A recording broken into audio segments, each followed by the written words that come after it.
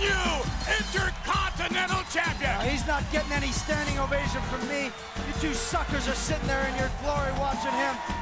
He doesn't deserve any standing ovation.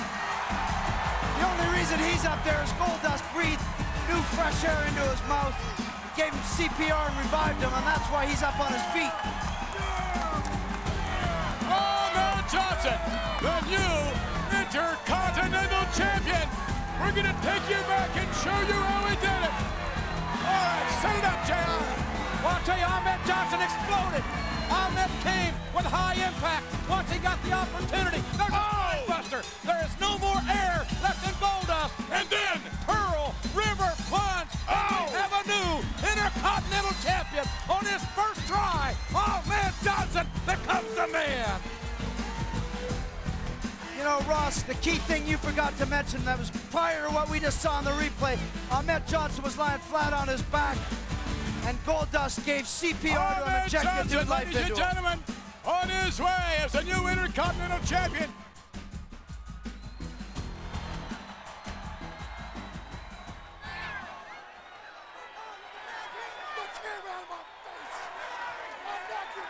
Wait just a minute. Brain Pilman, recently signing with the World Wrestling Federation. And Mr. Pilman, unfortunately, suffered an automobile. Oh, wait a minute, they're having a few choice words with some of the fans, but Mr. Pilman having an accident. And during the free-for-all, Mr. Pilman stated he was going to come down to ringside and give us a piece of his mind. Now, everyone who's ever seen this extraordinary athlete knows he's a little bit different, somewhat of a time bomb. Gerald, let's take it. Go ahead. All right, Vince, thanks very much. Brian Pilman. How's my extended family doing, Jimmy? Fine. I forgot to tell you, I don't even give a damn about my own family. And I think even less of this sewer of human waste that sits before me. It's easy to see why Jeffrey Dahmer tried to consume this whole state from head to toe. It's not really funny. I'm sure the fans are excited about the day that you will be able to compete in the ring. How do you think you're going to measure up to this level of competition? Listen, you stupid son of a I'm conducting we apologize. What I'd like to know is, how do you feel being one of the members of the wretched refuse, sitting paralyzed with fear while Brian F. Pilman says whatever he wants? We're gonna find out real soon if one of your so-called WWE superstars has the guts to stop me. Just shut up. All right.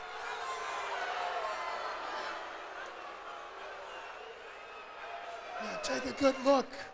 I'm the brightest star that's ever stepped foot on the face of God's great earth. And a time bomb, if there ever was Or one. you crown a king of the ring. I would suggest that of a new revolution ascends to his throne. I'm gonna rape, pillage, and plunder this entire federation.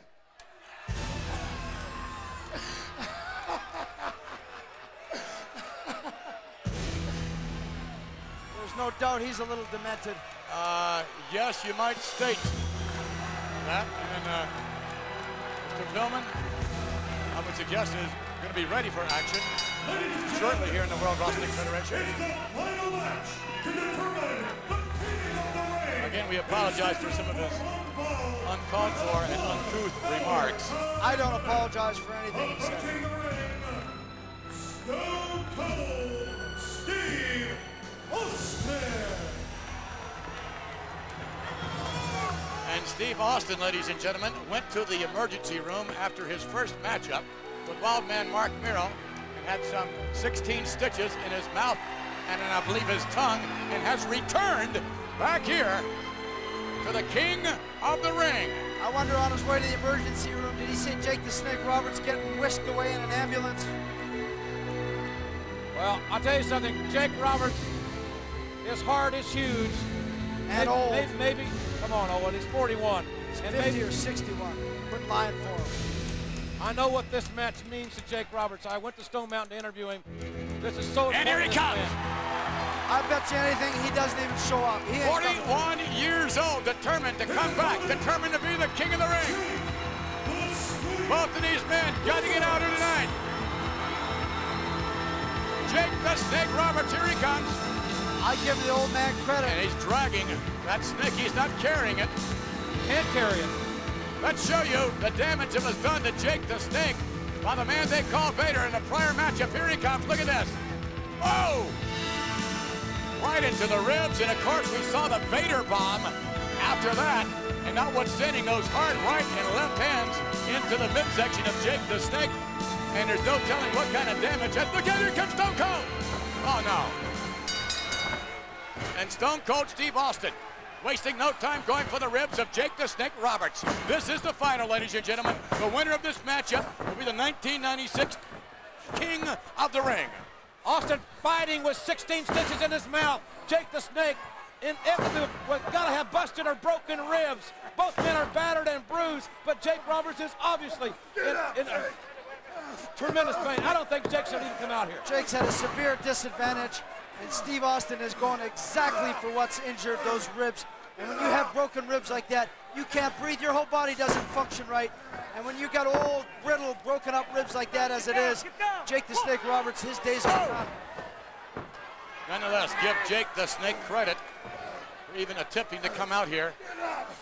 I do give him a little credit. I take my hat off to him. You know, in all this bad news, at least there's some celebrating going on in the locker room area with Armand Johnson, and we hope to have highlights of that on Raw on Monday night. I will say this too, Jake the Snake Roberts in my book was an underdog. I never expected him to get this far, and I'm surprised he's made it into the very finals. And to get a big win, a big upset over Vader, anything is possible. The physical dissection of Jake Roberts is ongoing by Stone Cold Steve Austin. I don't know if anybody's ever had broken or cracked ribs, you know exactly what I'm talking about. It's one of the most painful injuries you can sustain, especially if you're trying to compete in an athletic contest. You can't breathe. The pain's overwhelming. I'm not so sure that Gorilla Monsoon necessarily made the best decision by allowing Jake the Snake, look at this, now humiliation, allowing Jake the Snake to come back out here and compete in this matchup. Well, we all know Monsoon has been known to he's notorious for making stupid decisions. Oh, come on, that's not true. Oh, yes it is. He's done it to me. I can verify that. Oh, Jake's gonna fight with every breath, every ounce of heart. He's got something left in him. Wait a minute. Don't count him out. Jake the Snake. Even throwing a punch from Jake the Snake Roberts has got to hurt himself. Even when he's throwing the punches, it hurts.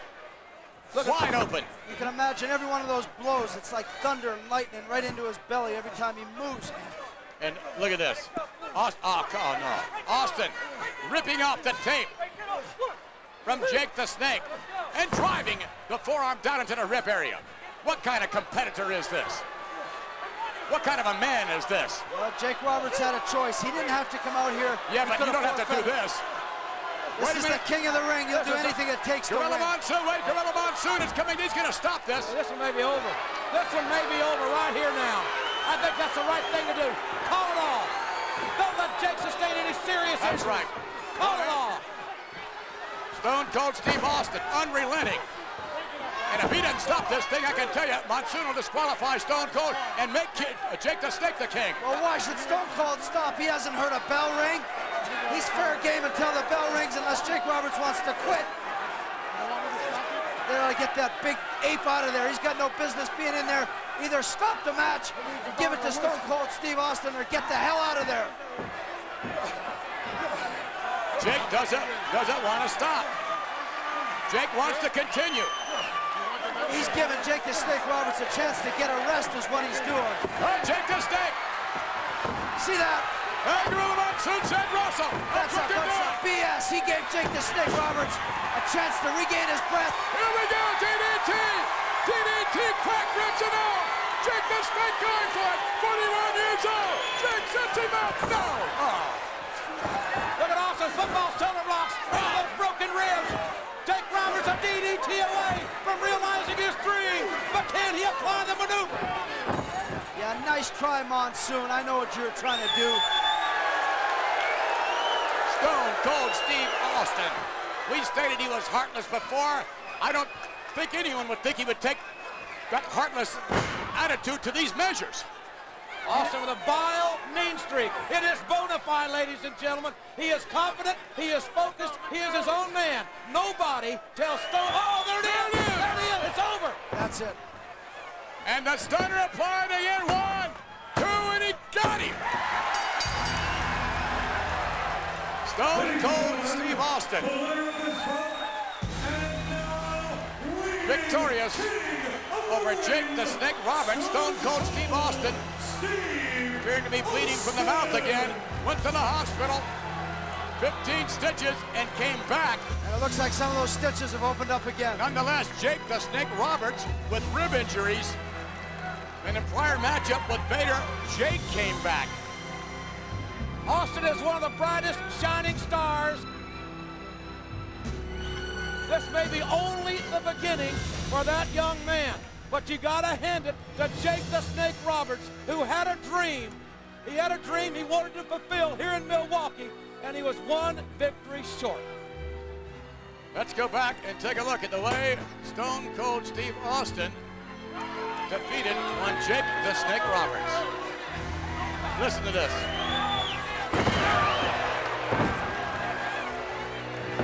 Another look at it. Stone Cold Stunner. Very effective. Austin driving his shoulder into the throat of his opponent. Look at the positioning. Boom, right there. And again, give credit to not only that man for winning, he is heartless, but give credit to Jake the Snake Roberts. As now the coronation begins. Let's take you up to Doc Hendrix. Doc, go ahead. All right, ladies and gentlemen, the 4th prestigious King of the Ring, Stone Cold Steve Austin, an incredible victory. The first thing I want to be done is to get that piece of crap out of my ring. Come on.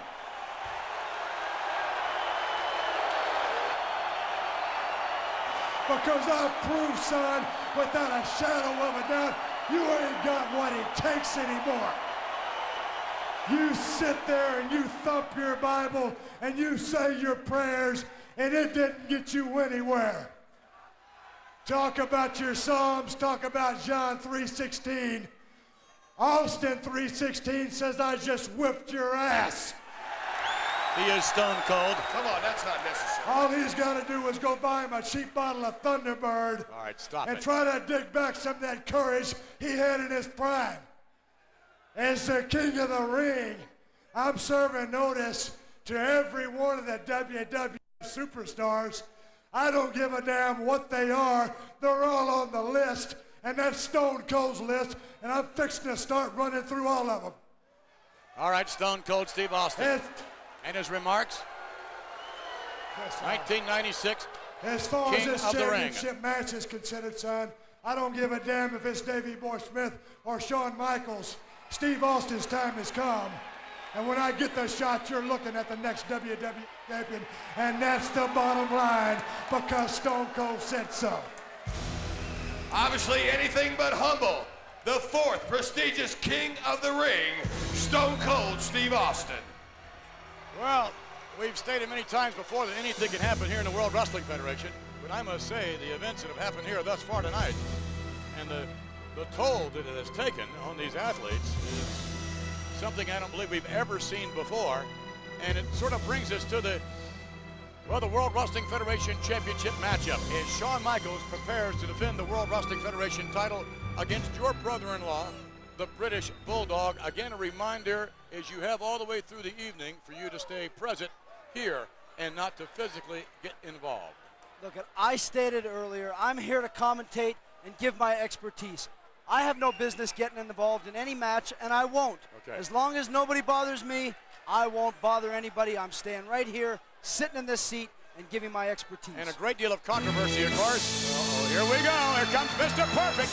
Controversy surrounding that man, JR. Will he be an impartial referee or not? Well, I hope that he is. He says he's going to be and seems to be rather adamant that he is. I do know, from what I understand, is that President Pilman soon did have a meeting with all the officials earlier today, and I think he laid it on the line with Mr. Perfect as well as everybody else to see what you call what you see, and above all, be fair. All right, let's take you back now. Mr. Perfect on his way to the squared circle, and look at this. Just last month, look at the referee who was really knocked through the ropes. However, another referee joined the fray as Shawn Michaels looked like he was about ready to be power slammed. Look at that.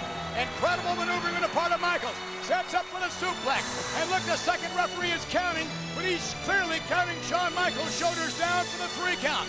But meanwhile, the other official, the first official, who was knocked down originally, was on the outside, and he clearly counted the British Bulldog shoulders down. And wait a minute, let's highlight it. There you see it. Now watch. All right, we'll pick it up. Watch. The hand coming down. 1, 2, on the far side of your screen, and a count of 3. The most controversial ending of a title match ever. And of course, that controversy will be cleared up one way or the other here tonight, live from Milwaukee. It's the World Wrestling Federation on pay-per-view. It's the King of the Ring.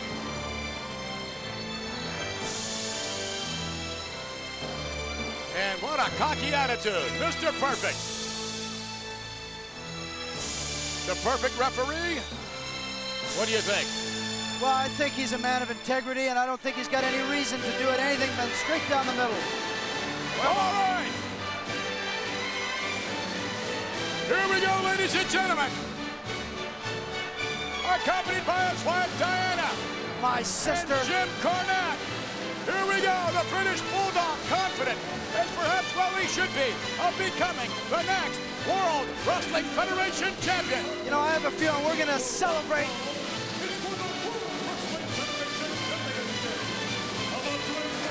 I'm really looking forward to this. This is going to be great. You have to wonder, ladies and gentlemen, in Calgary, Alberta, Canada, what's going on with Brett, the Hitman Hart? Wait a minute, what's that? Yeah! He's the best. We love you, Bulldog. We love you, Diana. Can you get a hold of yourself, please? Woo! Owen Heart giving the British Bulldog his own version of a standing ovation. I got a feeling this may not be the most objective commentary from our colleague here. And maybe rightfully so, I don't know. You're the best, Bulldog. And do it for the been family. Distracted by a fan or a succession of them who don't appreciate his tactics, as Diana even restrains the Bulldog. The Bulldog is wired for this one, no doubt about it. However, get set, ladies and gentlemen. Get set, and here we go. Look at the click, if you would. I've got the look. There's a sea of humanity. Here at the Mecca. And the roar of the crowd. Absolutely deafening. Here he comes, along with Jose Lethro behind the man.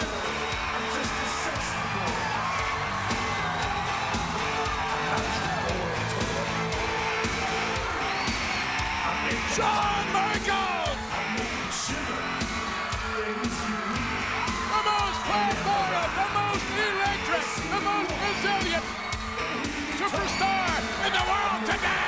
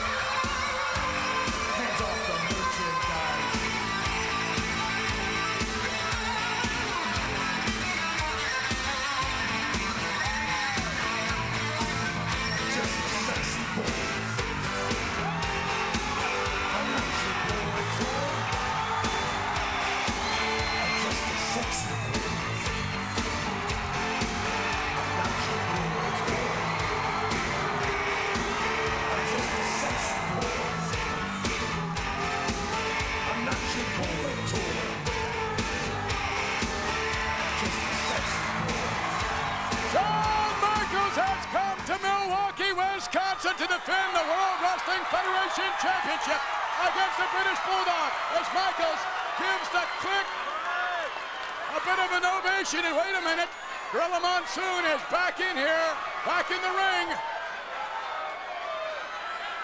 the hell is Monsoon doing? Can he stay away from the camera? Is he a magnet for the camera? God, he's always poking his nose in the business. What is he doing? I think it's pretty cut and dry. British Bulldog versus Shawn Michaels. All right, wait, here comes an Ladies and announcement. gentlemen, your attention, please. I have been informed by World Wrestling Federation President Gorilla Monsoon the following. As it relates to the assignment of Mr. Perfect as the special referee for this contest, President Monsoon indeed assigned you to be the official in charge. However, your officiating, Mr. Perfect, according to President Monsoon, will be conducted outside of the ring, and World Wrestling Federation official Earl Hebner will officiate inside the ring. Well, there's nothing wrong with having two referees, that's for certain. Well, why don't they put the other referee outside the ring and let Mr. Perfect stay inside? I'm not so sure with the double cross. They Obviously. said Mr. Perfect was in charge. We saw what happened to Earl Hebner last time. He got knocked flying right out in the ring. Well, that wasn't Earl Hebner's fault, and Earl Hebner has a heck of a lot more experience in the ring than does Mr. Perfect. The last time Mr. Perfect refereed, remember WrestleMania 10? I do. He didn't do such a great job. This is typical garbage for the Click. It's bias, it's favoritism, and it's not right. Shawn Michaels is always getting everything that he wants, and it's not fair. On the contrary, you talk about the deck being stacked against you. Give me a break. You're out here doing commentary. So you got Jim Cornette outside. You got Diana as a distraction, and the Bulldog on the inside, and Mr. Perfect on the inside. Now at least he's on the outside. What about that dirty old Mexican Jose Estrada stop sitting there it poking now. his nose? What's he doing out here? It's Jose Lothario. Yeah. Come on. And look, Some if Mexican. the Bulldog is a better man, the officiating will have no bearing. Look, we already know he's a better man. He beat Shawn Michaels once. This is just the second time to prove he really is better. And now you have to wonder, is this a distraction for the Bulldog? Or is it even a distraction for Shawn Michaels? I don't know. It's a ripoff for the Bulldog. And wait a minute, why is it a ripoff? If Mr. Perfect was going to be impartial, then why is it a ripoff? Right. Well, psychologically, maybe he was counting on having a bigger referee. And the Bulldog, Yeah, one take of his that. fans, and Eat we that. ask, ladies and gentlemen, yes, the Union Jack, and we are live in the United Kingdom. These people are very rude. They ought to show a little respect for a man's country and his man's flag. Way after midnight in the United Kingdom, but unquestionably our fans in Europe staying up late, ladies and gentlemen. They do not want to miss a moment of this. And believe me, it's well worth staying up because they are going to see A the partisan Bulldog crowd win. here on hand in Milwaukee, Wisconsin. Can you hear that? They're saying UK, UK, UK.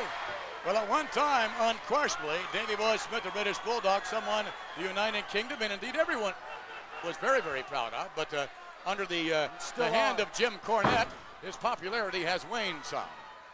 All right, here we go. Again, the Bulldog asserting himself in the power department. There's no question about that. Michaels will give it to him every time. That may be the key to the matchup.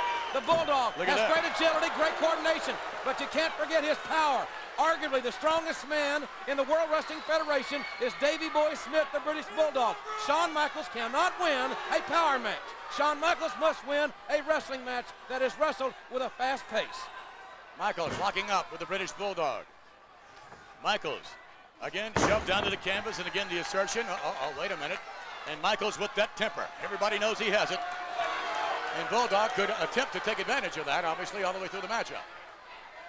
Bulldog with great upper body strength and a collar and elbow position. When both men are vertical, the Bulldog's going to have the advantage. Shawn's got to get the Bulldog down, take him down, or make him really work hard and quicken the pace, like a fast-breaking basketball team. You know what I'm worried about is we all know Shawn Michaels is a gutless coward. Stop it. We don't know anything like I'm worried that he's this going at to all. try, because you said he's got a bad temper, he might just punch the referee and get a disqualification on. to keep his title. I'm wondering why Cornette and Perfect were having such a conversation over there a few moments ago. You know what? I think Mr. Perfect told Cornette to stay nice back. takedown. And wait a minute. Head scissor, kick out by Michaels, and Michaels the quicker to two. And a nice takedown by Michaels. And a head scissor, kick out Michaels right back up. Bulldog right back down. Oh, look at that. And this time, Michaels applying more pressure and didn't get his head back. Side headlock takeover. Shawn Michaels using two terms we'll talk a lot about in this match. Leverage and quickness. Two keys to Shawn Michaels' success because, as we said, Shawn cannot overpower the Bulldog. But for that matter, who can? But by the same token, leverage and speed, the British Bulldog has both of those attributes, so he's got more than Shawn Michaels has to offer. He's stronger, he's more experienced, he's a better wrestler. 1, 2, and no, you're not going to pin Michaels that way. He has to release the hold, he will. And he's got a lot better manager. And wait a minute, this time Bulldog had the leg hook quite well. Nonetheless, let's face it, notwithstanding the individual attributes of both individuals, this may simply come down to luck. Whoever has Lady Luck riding on her shoulders could be, but champion entrance is over. Nice takedown again by Michaels. Bulldog better watch himself. You talk about Lady Luck, what about Gorilla Monsoon, Mr. Favoritism? That's what it might come down to, giving some biased decision to Shawn Michaels in that lousy click. Now wait a minute, again, if Mr. Perfect was going to be the impartial referee you said he was going to be, then why are you upset? I'm not upset at all, I'm just stating a fact that it's not fair. Off the rope and, Michaels now. Look at him bounce off the British Bulldog. Underneath the Bulldog, nice leapfrog, and this time Michaels over the top. Michaels now, Michaels hanging right on, look at that. Super Bulldog. What a maneuver by Shawn Michaels. Michaels comes out. No, Bulldog, look out. Oh no, Unbelievable. I can't believe it. Michaels, and Cornette gets one as well. There we go. Pete Sampras has nothing on Shawn Michaels, and what a target Cornette's posterior was. He's got no business touching my manager.